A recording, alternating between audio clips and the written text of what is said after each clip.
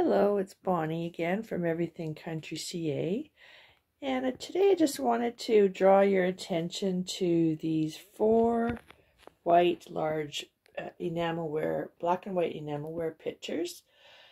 And it's kind of unusual to be able to find four. I've been wanting some for a while, and I just started looking around, and then I was able to find this smaller one in a antique store, and it was actually quite reasonably priced because it's got some damage there with the rust on the handle, etc. But look at the lines of it, it's just gorgeous. And that's the smaller one. This other bigger one that I just showed you, that's quite large, but it's the second biggest, and none of these have labels on them, so I'm not even sure what the brands are. I'm sure some people out there would know. And then here's another one that's quite large. Again, some damage on the side, but I think that just adds to the character.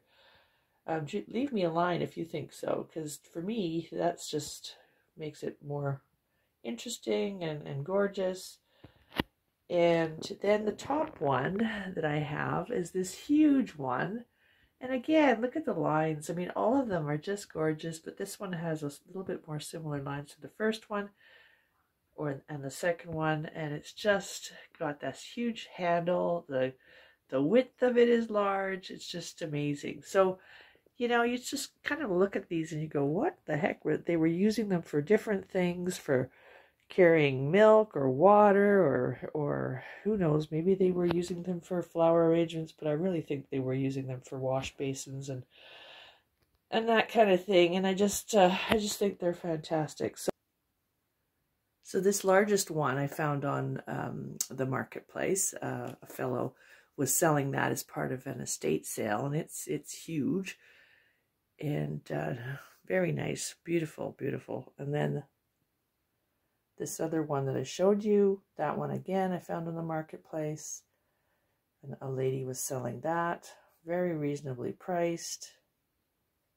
And this second one that I had showed you, or the first one, that one again, also reasonably priced. I've paid basically between $15 and $25 for each of them. So that's amazing, because if you were to resell them, they would be between 80 and 120 potentially on the eBay or on Etsy. So there you go.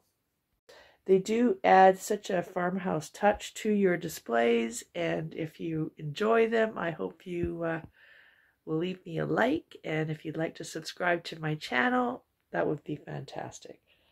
Okay, so hope to see you again soon. Thanks.